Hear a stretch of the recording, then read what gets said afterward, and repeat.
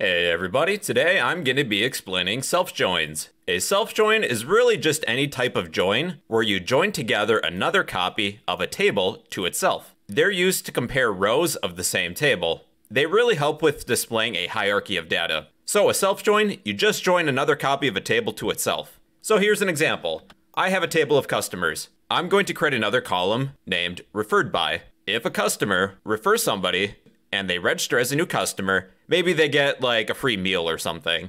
Let's create a new column within our customers table.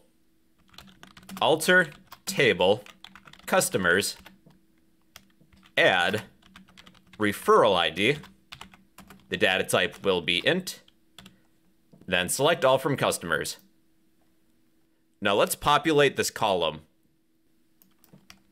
Update customers, set referral ID equal to 1, where customer ID equals 2. Our first customer, Fred Fish, he was not referred by anybody. That value will be null. However, Larry Lobster was referred by Fred Fish. We'll set the referral ID for him to be 1. Larry Lobster was referred by Fred Fish. So Fred Fish gets a free meal at the Krusty Krab. Now Larry Lobster, he's going to refer both Bubble Bass and Poppy Puff. So he'll get 2 free meals. Set referral ID equal to 2, where customer ID equals 3 and 4. Fred Fish referred Larry Lobster. Larry Lobster referred Bubble Bass and Poppy Puff. It makes me think of a pyramid scheme. I'm going to use a self-join to replace our referral ID column with the first and last name of the customer that referred one of these people. So I'm going to select all. Now, when using a self-join, we'll take from our table customers, then inner join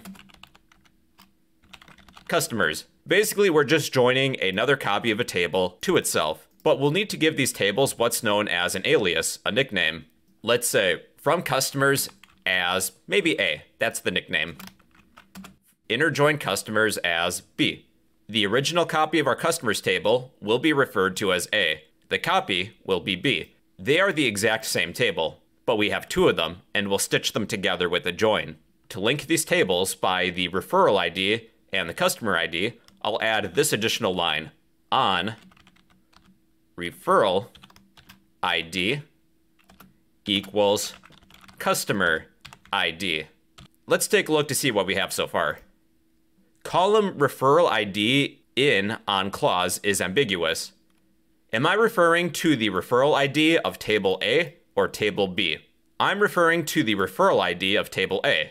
What I'll do is prefix this column name with the name of my table, followed by dot. A.referral ID equals, I need the customer ID from my table copy, which is known as B. I will prefix B to this customer ID column. The referral ID of table A is linked to the customer ID of table B. Oh yeah, look at that. We have joined these 2 tables. The referral ID of table A is linked to the customer ID of table B. I don't necessarily need all of these columns. We're displaying everything.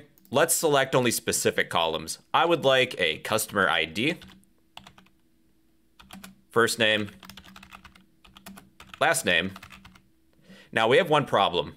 With our first name and last name, do we mean the first and last name columns of table A or table B?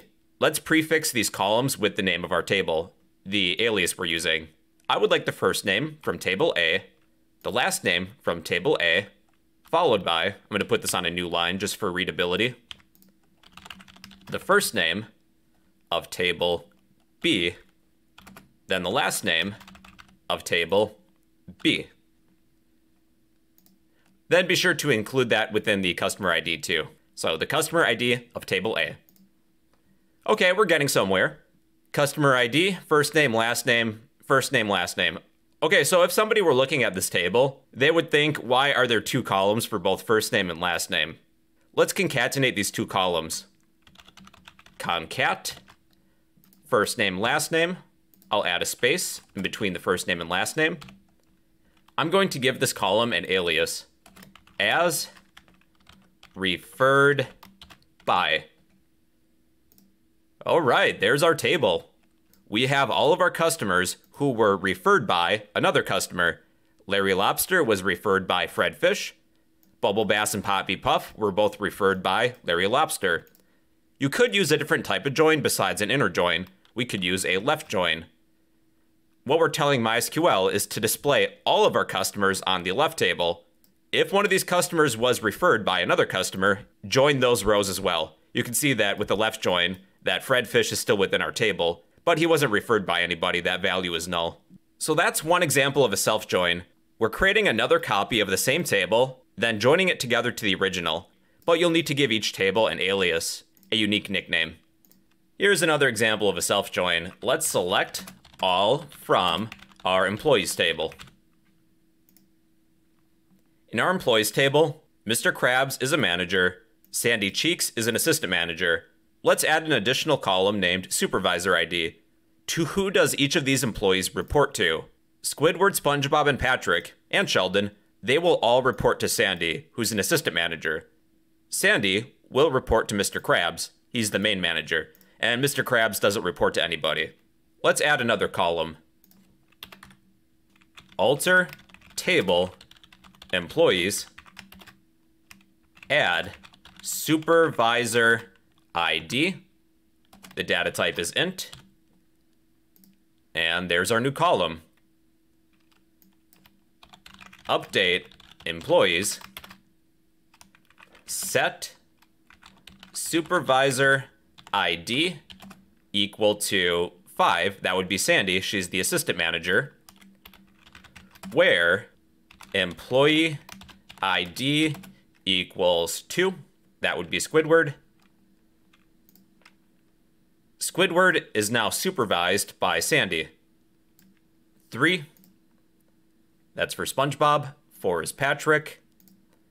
6 is Sheldon Plankton. Now Sandy, her supervisor ID is going to be 1. She is supervised by Mr. Krabs. Set supervisor ID equal to 1, where employee ID equals 5. And here we are. Using a self-join, we are going to display the first and last names of all of our employees, along with the full name of the person that's supervising them, because currently we only have supervisor ID. Let's utilize a self-join. First, let's select all from our table employees. We'll need to give this table an alias. As A, that's the original. Let's do an inner join. Inner join employees as B. B will be the copy. How are we going to link these? On the supervisor ID of table A equals the employee ID of table B. All right, we still have one massive table, but we can see here that Sandy appears in multiple rows, which is a good start. We don't necessarily need all of this. Let's select the first name and last name of table A.firstname, A.lastname. Then I'm going to concatenate the first and last name of table B. So concat B.firstname. I'll add a space between the first name and last name. B.lastname. I'm going to give this column an alias. That's really ugly. As reports to. That's much better. All right, we have our hierarchy of data. Squidward, SpongeBob, Patrick, and Sheldon Plankton, they all report to Sandy. Sandy, she reports to Mr. Krabs. Then Mr. Krabs doesn't report to anybody. If you would like all of your employees, even if they don't report to anybody, you could instead use a left join. Because a left join, we will display all of the rows from our table on the left. So Eugene Krabs is here, but he doesn't report to anybody. So yeah, basically speaking, that's a self-join. You can use any type of join, but the tables you use are the same one. You use the original table, then a copy of that table, but you'll need to give them an alias to distinguish them. When we're selecting the first and last names of our tables, are we referring to the original table, which I named as A, or the copy? Because that makes a difference. With self-joins, they're great if you ever need to display a hierarchy of data involving the same table. But yeah, that is a self join in MySQL.